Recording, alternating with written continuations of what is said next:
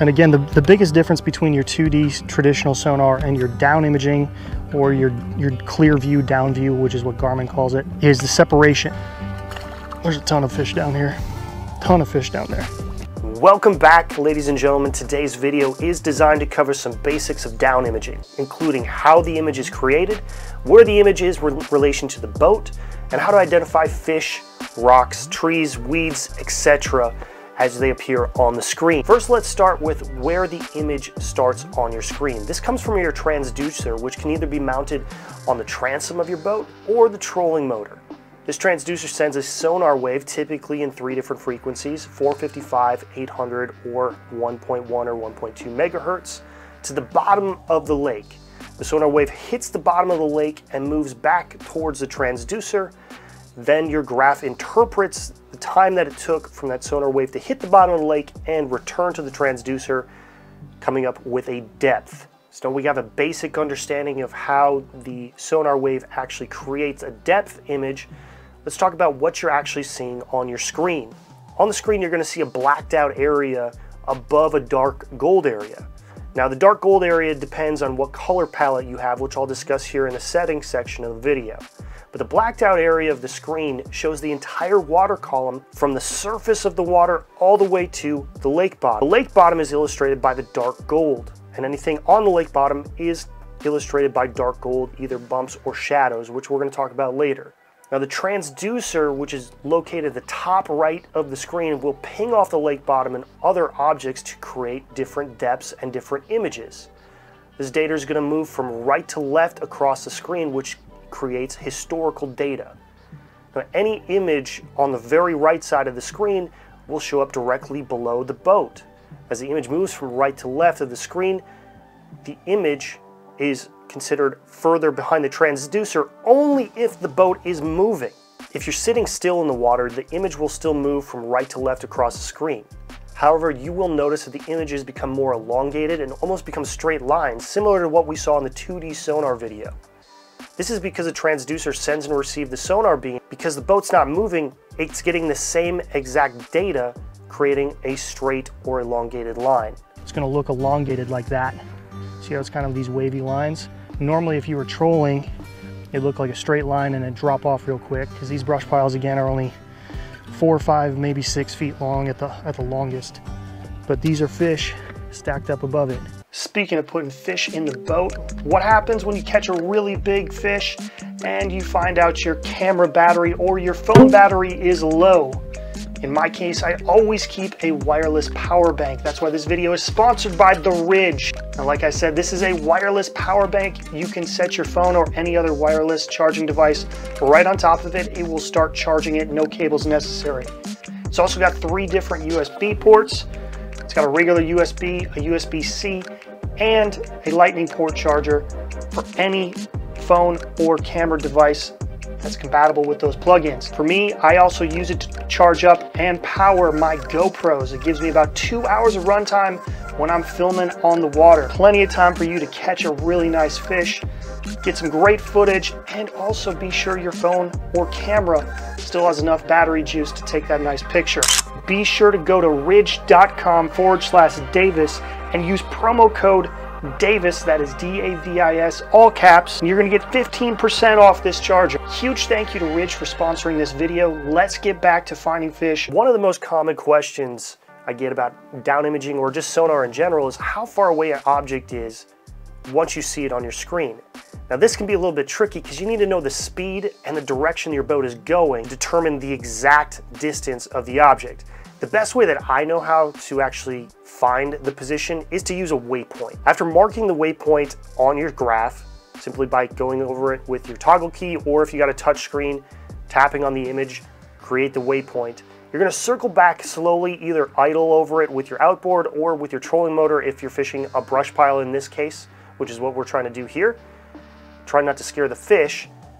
And then you're going to throw a buoy marker on, in this case, the brush pile. Now, typically in this situation, it is a benefit to have the transducer on the trolling motor as well as a transom, because you can quietly idle over the brush pile near your buoy marker that you just threw out to get a more accurate reading of where you are at in relation to the brush pile. Once that brush pile starts showing up on the very far right side of the screen, that's how you know you're directly over the top of it, and you can adjust your buoy marker to get a more accurate setting so that you can cast your jig over the top and catch the crappie.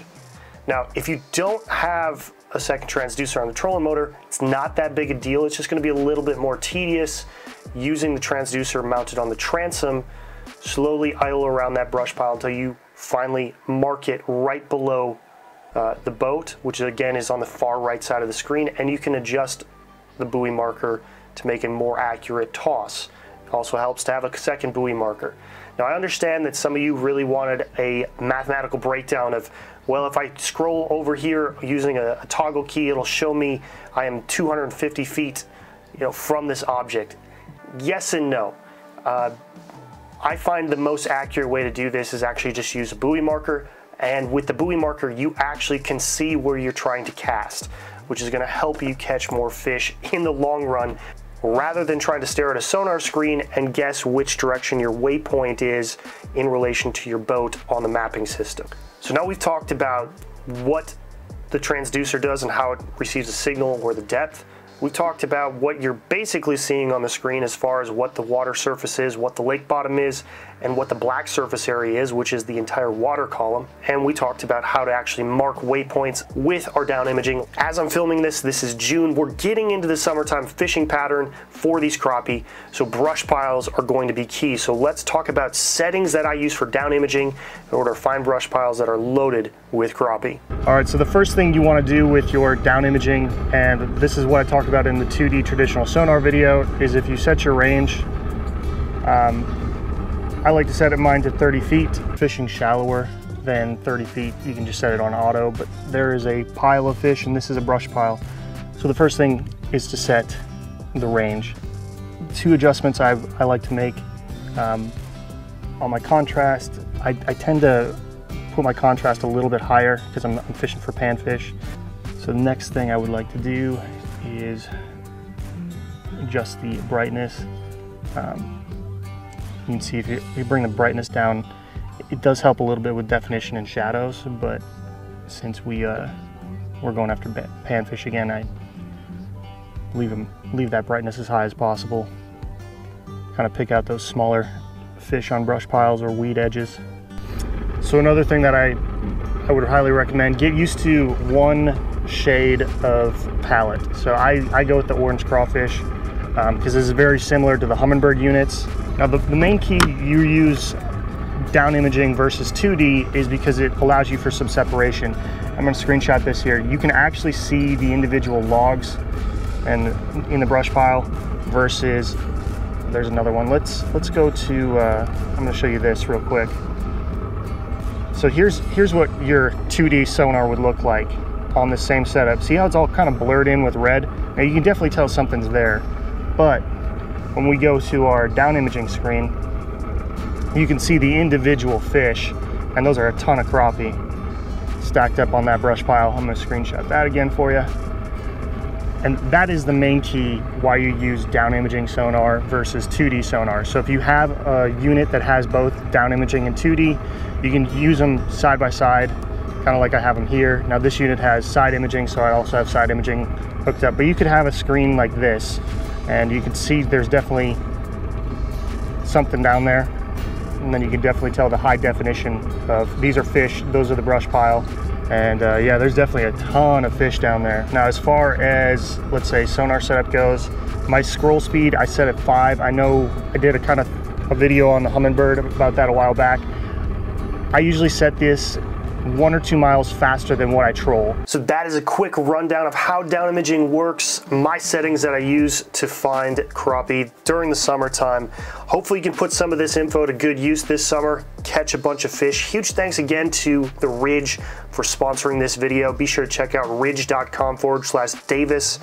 Pick up a power bank charger. Make sure your phone doesn't die when you catch a big fish. You can actually take a picture of it.